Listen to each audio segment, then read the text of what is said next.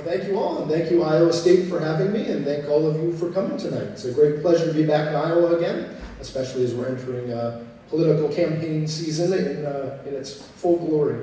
Now, American Nations, which I'm speaking about tonight, is a book about North American regionalism and the vital importance it plays in understanding our history, our national identity, and indeed, our current political cleavages.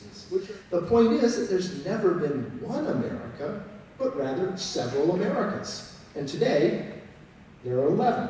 This is a map that asks, essentially, between the 2004 contest, John Kerry versus George W. Bush, and the 2008 contest, Obama versus McCain, did each county vote more for the Democrat than they did the last time, or more for the Republican? Which way did the vote shift?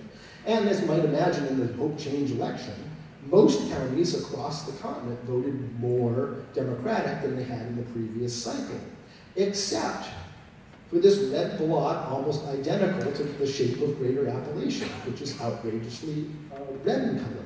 So Obama, and he knows this, has a Greater Appalachian problem, and did in both election cycles.